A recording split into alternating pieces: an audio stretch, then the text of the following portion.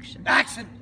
We have spoken about how blockchain technology is not so much innovation by invention as it is innovation by combination. And we keep enumerating 5 or 6 technologies that together constitute the constellation that is blockchain technology. We took a deep dive into hash cryptography in our previous video. Today we're going to go into the consensus algorithm. So that will constitute 2 of the 5 or 6. The consensus algorithm has its origins in actually Hashcash, which is from 1997. The purpose of Hashcash was to be an instrument for anti-spamming.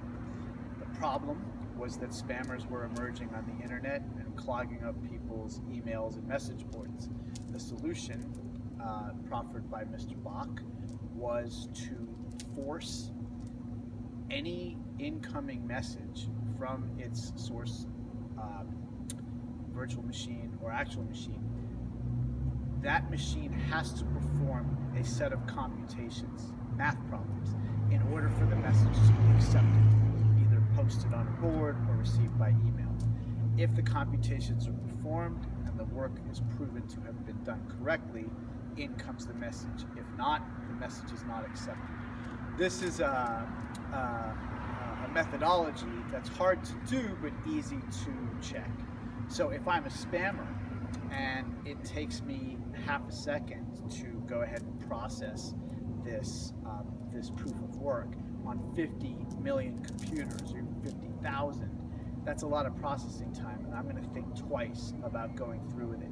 But if I'm just trying to send a friendly email or a friendly message to a board, it's nothing for my processor to take another half second.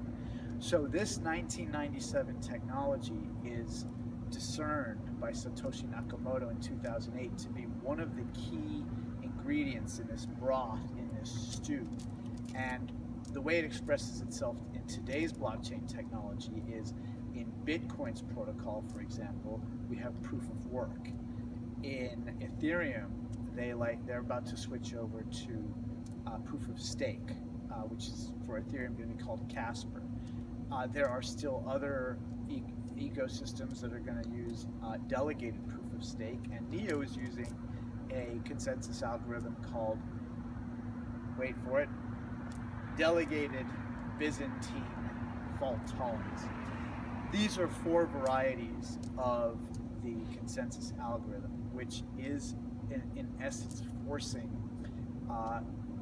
folks to take a step of computations, of a lot of processing, to prove some kind of work or some kind of effort before what they're proffering to the blockchain is accepted.